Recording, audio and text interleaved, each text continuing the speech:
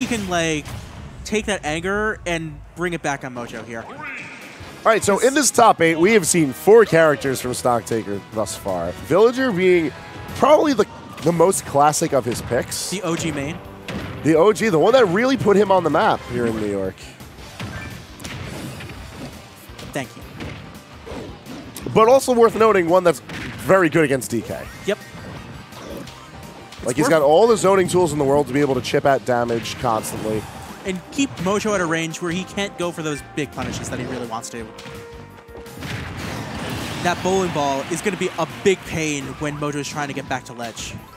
Yeah, especially because, like, Dog Young just spreads himself out so thin. He literally spreads himself out for it. Oh, yo, but Stocktaker has the match, though. A lot of players would just be forced off stage at that point. Now, here's what's worth noting, especially about this matchup in particular. Really rough situation there for Mojo. Yep, the Lloyd just stage spiked him there, and he wasn't ready for it. Usually Mojo is ready to check things like that, but I guess it was just very unexpected. It's just such a chaotic situation to be in, because Mojo's done this before. Like, he's gotten the win. Different types of characters, mind you, but he has done it. The Villager's not impenetrable. He did beat the Villager on Training Tuesdays. But yeah, messed up the Gimp. That was a very smart idea, though. You gotta admit, that was a pretty smart idea. It was a great game. The problem is that Villager's so hard to get the balloon pop safely with DK, unless you're getting, Rising Forwarder and Rising Downer are actually probably the best moves.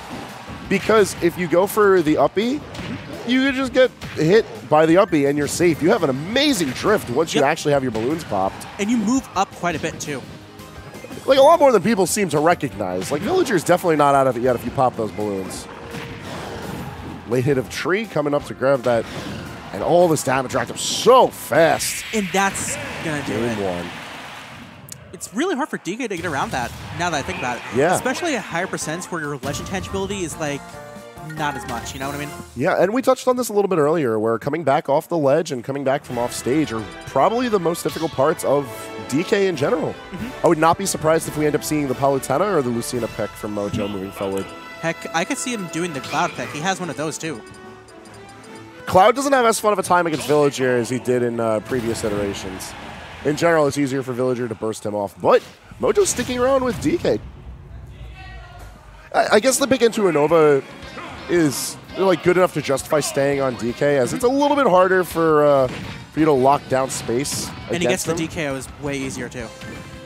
In general, just having a tighter stage allows for DK to box with Villager more often, and that's the part that's going to be more important. Ooh, good aggressive read.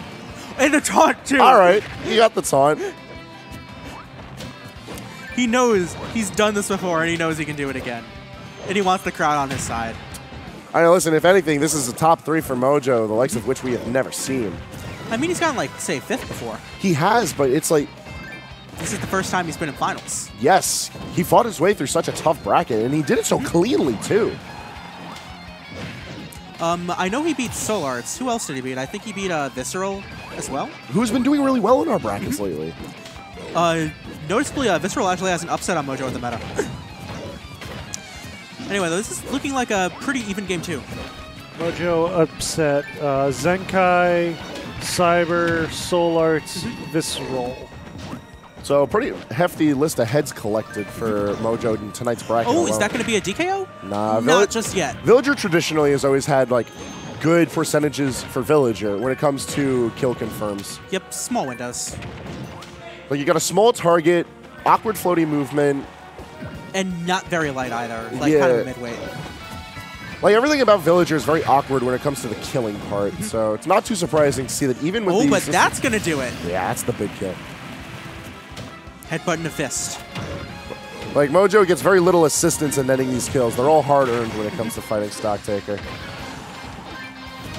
Meanwhile, on the flip side of the court, Stocktaker having to try to stay mobile with the zone that he's controlling, proving to be difficult, as Mojo throws himself in with reckless abandon and gets an axe to the back of the head for it. Big chop.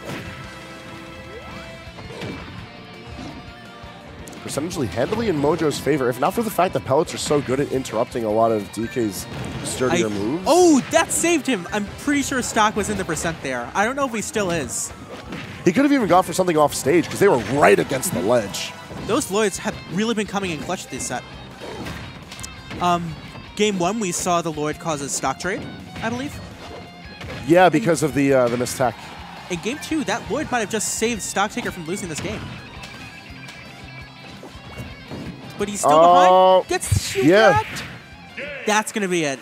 When you get past 100%, mashing against that's starting to become a lost cause. Yeah, and even with good DI, like he was going all the way up. It just wasn't enough. Especially when you're that close to the ledge, it gives you even less time to mash. So taking us to town. We're going to be 1-1, and we're going to town. I think Stock wants those higher ceilings, and he wants the times where there are no platforms.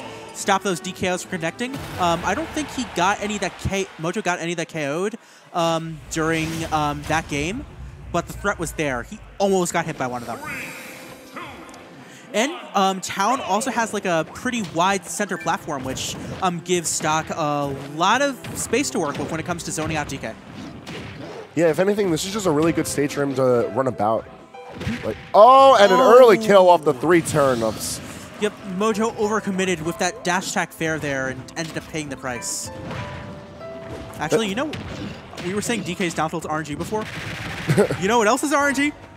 That's down air. That's always been the good RNG. And it's worth noting that 3 turnips is favorable. As in, like, your percentages lie in favor of you getting the 3 turnip. Meanwhile, I believe Isabel always only gets 2. I know Correct. he used to play these 2 characters. Yes, and I've been playing a bit more Villager as well, so I've been doing a bit more research into the crunchier aspects of the character.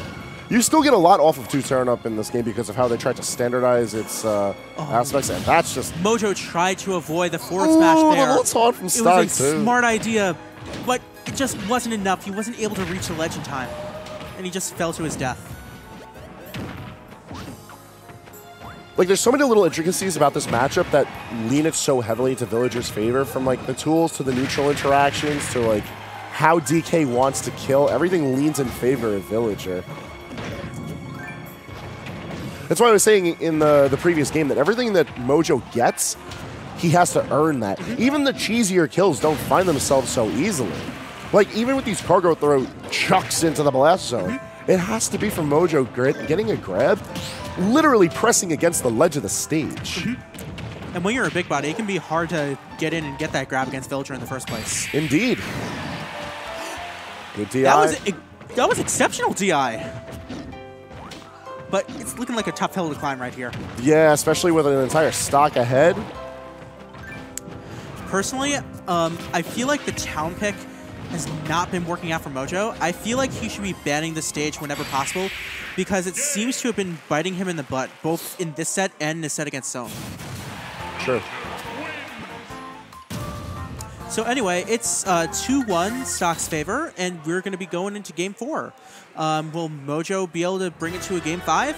Maybe, but Stock's been on fire. I know he wants to get this win. I know he wants to make this loser's run. Oh, of course. And are we going to see the counter pick? Yes, we will. All right. So I feel like this is a lot of an easier matchup than DK.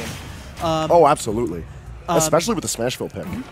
Lucina's disjointed hitboxes and a smaller hurtbox allow her to kind of chop through Villager slingshots a lot more effectively, and her recovery is a lot harder to kind of get dunked on by the bowling ball. It's still pretty linear, but the intangibility is going to help a lot.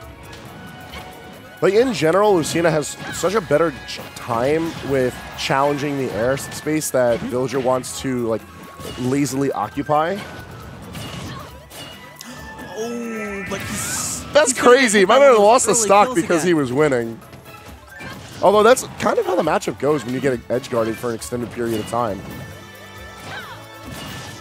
Mojo's really going in off stage against Stocktaker's Villager, and he seems to be paying the price for it. Yeah, but there's just so much reward off of going off stage with that. Mind you, there's a ton of forward air, and I think we'd be getting a lot off of trying to put out a sour spot dare, or even neutral air, just to mix it up, occupy space all the same. But regardless of that, he was able to even it up, and if he plays this stock like last stock, minus the early KO, he's going to be sitting pretty. It's worth noting that Stock has a lot of experience in this particular matchup against Mr. E, where a lot of early game ultimate was spent with him, just him as Villager fighting off against Lucina and Marth. Marth is a character we really don't see very often anymore. Most people stick with Lucina, but I've heard Leo has been trying him out again. Yeah, definitely some food for thought for discussion at a later time. Right now we got good old Lucy on the field. They're putting in respectable work for Mojo. And like I brought up at the beginning of the set, this is one of the tried and true secondaries that Mojo's had that supplemented his DK, which I'm very glad that he has, as I feel like Lucina and Palutena alone cover such a wide array of matchups and playstyles. That maybe DK might not be the best pick into.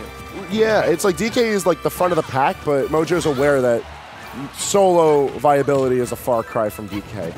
I guess you could say he's the leader of the bunch. And most people know him pretty well. Yep. Well, Lucina doing a fine job here as she tries to take the lead, but one small hit from Villager, and we're looking at a tie game once again. Like and that. There's that small hit. Tiny little pellet. Stock one.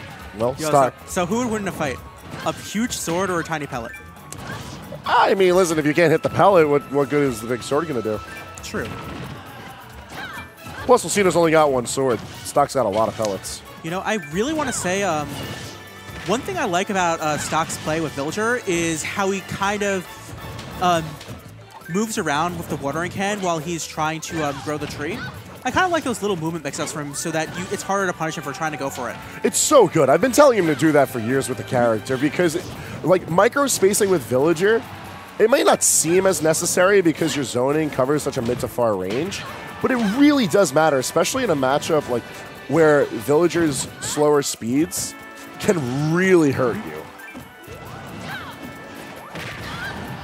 And 3 turnips actually saved his ass right there. 2 turnips and 1 turnip would not have been wide enough to cover. Ban Villager. RNG. Oh, neutral not picking off just yet. Oh, none of those were being the strong hits. But he's still in this. He doesn't have a lot of fuel left as far as his balloons are concerned. Yeah, he did not have a good angle to come back on. Looks like we're going to be going to a Game 5 set. That was an excellent edge guard on Mojo's part.